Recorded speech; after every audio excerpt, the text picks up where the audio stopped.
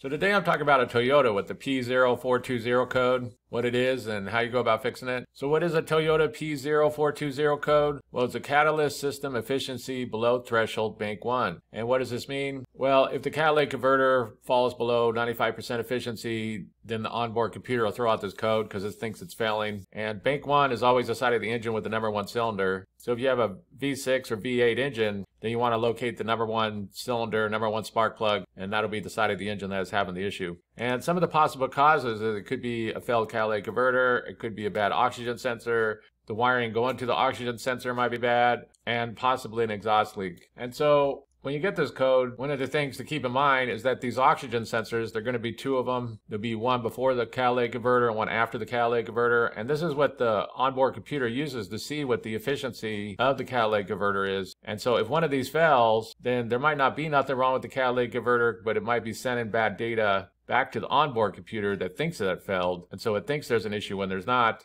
And so what you could do, you could test the O2 sensors and you can see if they're good, and you can check out the wiring and be sure that's all good, because bad wiring can cause the same symptoms as a bad sensor. But quite commonly when there is a bad oxygen sensor, you'll get another code with this. So if you're getting another code with this, you might be able to go down this road whether or not it is a bad oxygen sensor or not. But just keep in mind that can be an issue if one of these failed, because that's where the onboard computer is getting its information from. And so if you don't have any other codes, or if you tested these oxygen sensors and you know they're good, then very likely there is something going on with the catalytic converter. And there's some different methods you could try before you go to replace it. And the main one is to try to run some kind of catalytic converter cleaner through it. There's different types you could try. One type is this CataClean. I'll put links down below for everything I'm looking at here. But basically what you do is you take this, it's a fuel additive, you put it into the gas tank, and then you take the vehicle out onto the highway or the freeway or something, and you rev up the engine and you drive it like 10-15 miles, really revving up the engine, try to blow out that catalytic converter from any gunk that might be built up inside of there. And then you clear the code and hopefully it doesn't come back. And this works for a lot of people. One thing to realize is that when vehicles are just city driven, they never really get revved up, so the catalytic converter doesn't really get blown out. So this can help in many cases. Like if you've just been driving around the city, just doing low speed, stop and go kind of thing, then this might help you. If you're going down the freeway a lot and really revving up that engine and you think that it's getting blown out, then it might just be a bad catalytic converter and it might be time to replace it. And so if you ran that catalytic converter cleaner through it and you know the oxygen sensors are good and there's no problems there, then very likely you will have to change out the catalytic converter.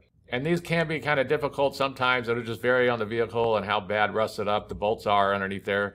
Sometimes you'll even need to cut them out and put new bolts in. It can just vary, and it'll be different across the different Toyota models, exactly how they designed it and put them in there. But that would be the next step, would be to go ahead and change out or swap out the catalytic converter. And so what do you do if you have a Toyota with the P0420 code? Well, first thing is you could check out the O2 sensors and check out the wiring, because bad O2 sensors or anything going on with that could cause the onboard computer to think that there's an issue. Usually you'll get another code if it's an O2 sensor, but definitely keep in mind that the O2 sensors can cause this issue sometimes. If the O2 sensors look good and the wiring all looks good, then you could run something like that CataClean through it. You could add it to the fuel, and then you could take it, drive it around, really try to rev up the engine and blow out that catalytic converter, clear the code, and see if you can't solve the issue that way. If that doesn't solve the issue, then very likely you are going to have to change out that catalytic converter. And they can be difficult sometimes, so it might be best just to take it to a shop at that point, since in some cases they can be kind of hard to get out.